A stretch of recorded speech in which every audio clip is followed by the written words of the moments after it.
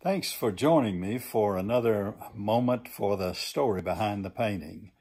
What you see on the easel here behind me is a 12 by 16. No, I guess that's a 12 by 16 plein air painting. This is the first, I guess, really plein air painting that I did. And in fact, what I did was one morning, I just went out to the end of our driveway, and there is this old tree, and behind it, the old pine tree there at the side of our driveway. It was a gorgeous morning, and the sun was magnificent, striking on the bushes around the old tree.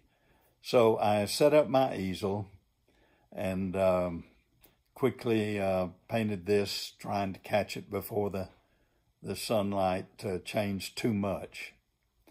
I enjoyed it. I felt like it was a victory of sorts because I felt like, well, maybe I can paint these outdoor scenes, plein air painting. I can remember when I couldn't imagine how anyone could paint a bunch of bushes or the woods. And at least I've gotten beyond that. And I hope you like this painting. Please click subscribe below this video.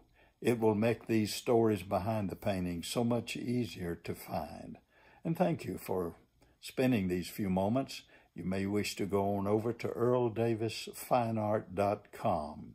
There you'll find more information and prices on all my paintings and that sort of thing. Have a good day.